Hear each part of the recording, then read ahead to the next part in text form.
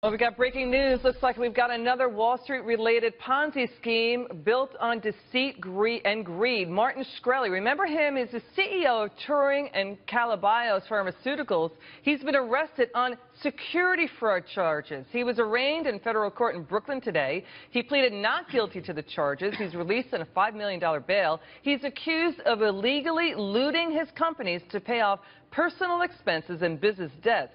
Again, he was released on $5 million bail. It was basically backed by his father and his brother. Remember, Shkreli was scrutinized back in September for increasing the price of the HIV-related drug 50-fold. So, is this capitalism, or is this just one bad actor? And how will this play in the presidential race? Joining me now, Doug Burns. He's a former federal prosecutor. We've got Eric Guster. He's a criminal defense attorney, and Hilary Kramer, A&G Capital president and CEO.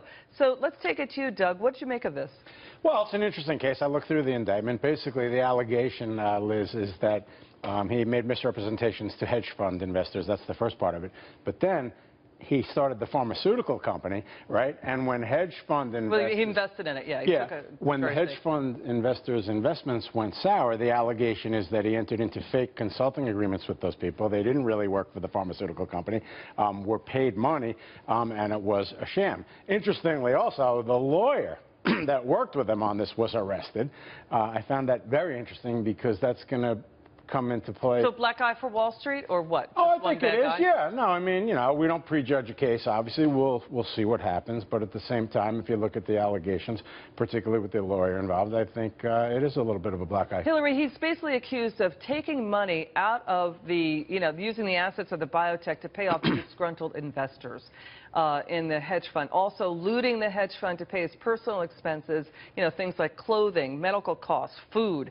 I mean, do you think that this will be picked up in the presidential campaign, as he's, yet again, the, poster CEO of not drug price gouging, but greed? Yes, the greed of Wall Street will certainly come up in the presidential election, but what we have even more up here is for investors, beware, right? Buyer beware here. Keep it simple as an investor. Stick with bigger stocks, blue chip stocks, names big mutual fund investments If it looks too good, don't go there. Yes, to Hilary's point, here's the thing.